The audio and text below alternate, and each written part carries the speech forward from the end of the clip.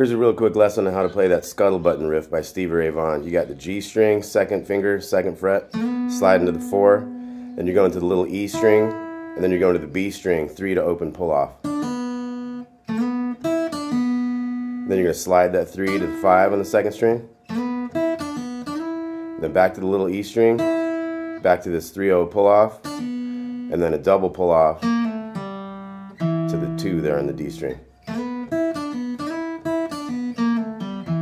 And then big E string, we're going to do this chord here, 2, muted G string, and then 3 and 3 down here.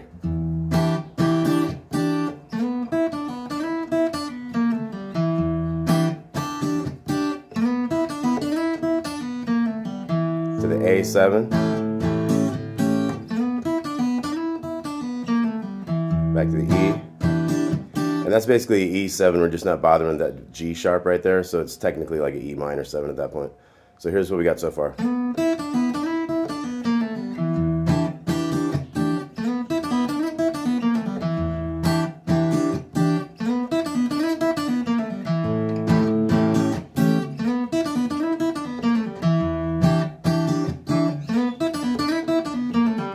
you can just double hit that G right there to get you to the B7.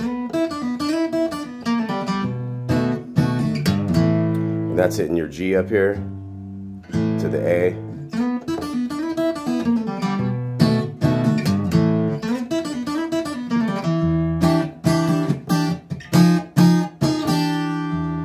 And that's just going up 1 fret with that, so it ends up being 3 and then muted G string and then 4, 4 and back. So here's the whole thing.